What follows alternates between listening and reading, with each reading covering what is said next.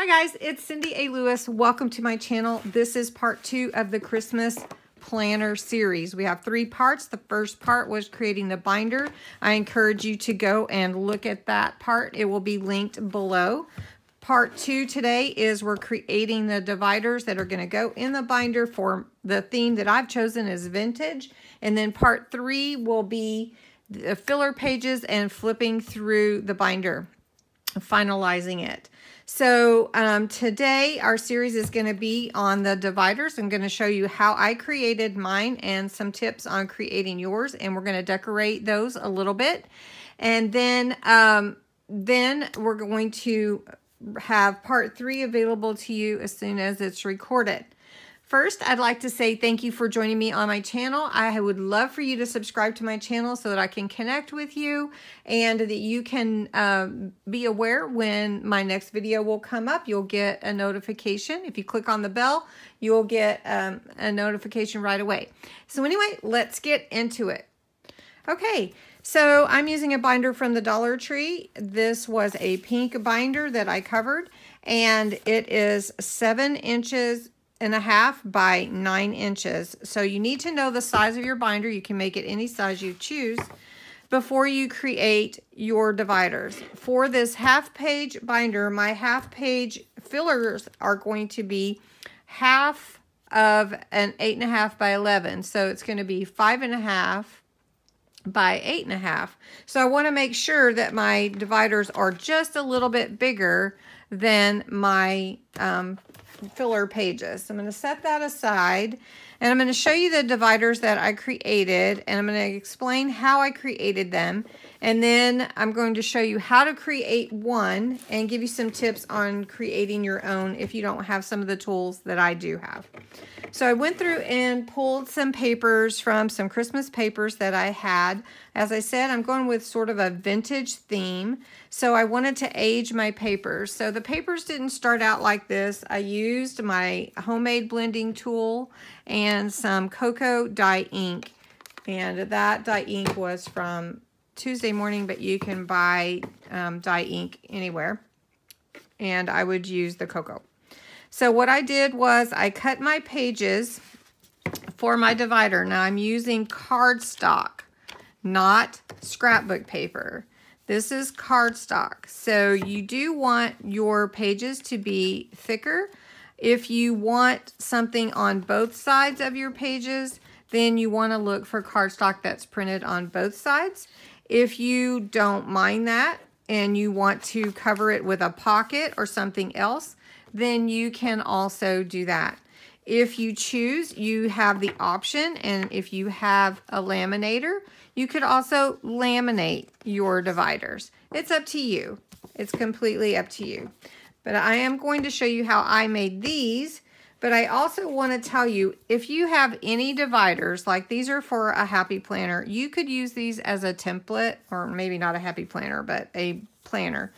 And you could use these as a template and just trace and cut out your dividers.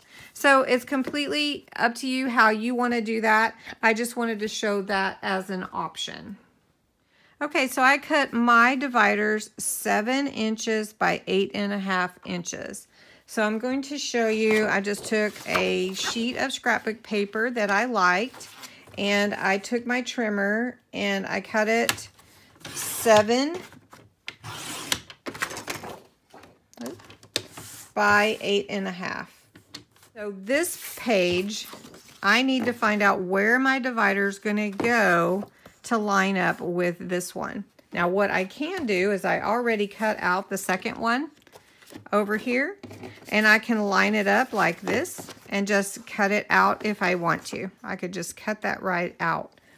I'm going to show you a little tool that I had on hand. It is the We Are Memory Keepers tab punch board. It is amazing.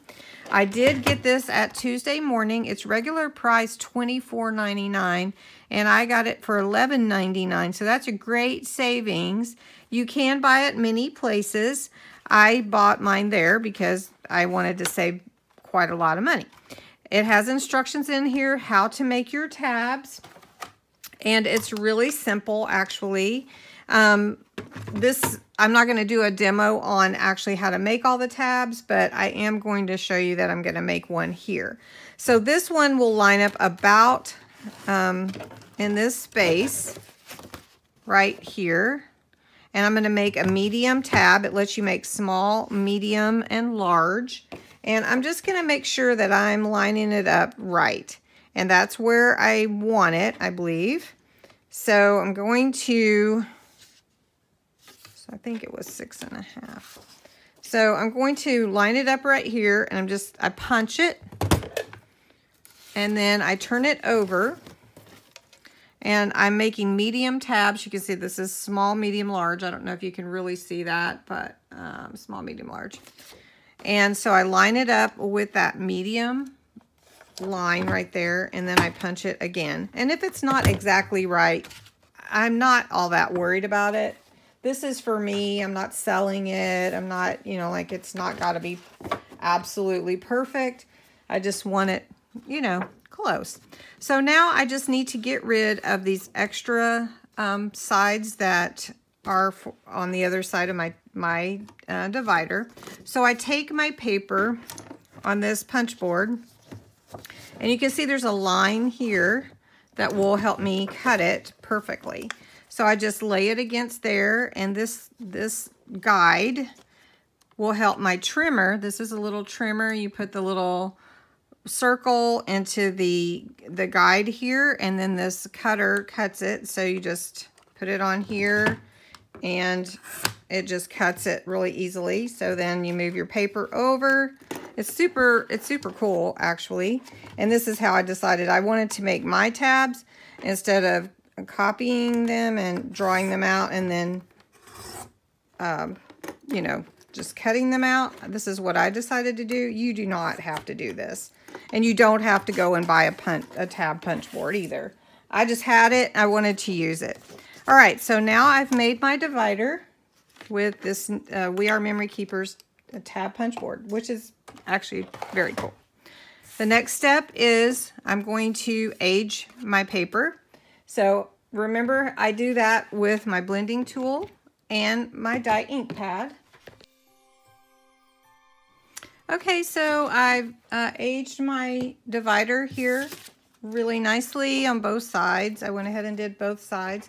The next thing I need to do is punch some holes. So I just used the one that I cut first as my guide to do that. If you have a 3-hole punch for the size of the notebook that you're using or binder, then you can certainly use that.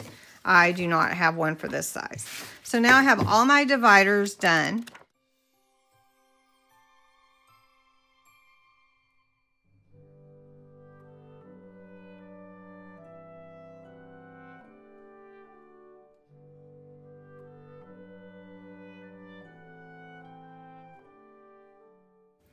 Okay, so finished up my dividers. I'm going to show you real quick, but we'll go into the details in part 3.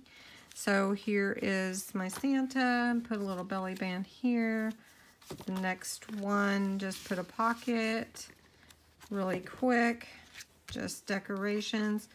This is a very special pocket. This is from my dad's shirt, so that I can always remember my dad. And so I put some pictures. He loved Christmas, and so this is really special to me. So I put some pictures of my dad, and I'm just keeping that as part of my Christmas planner, and I love that.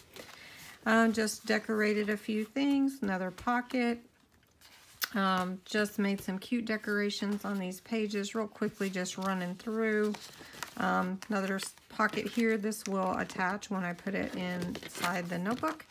And that is my last divider. The only thing I have left to do is put the tabs on for what each pocket is going to have behind it in my pages, and we'll go over that in part 3. So I hope you enjoyed this video. I hope it inspired you to create your Christmas planner. I appreciate you watching, and look for part 3.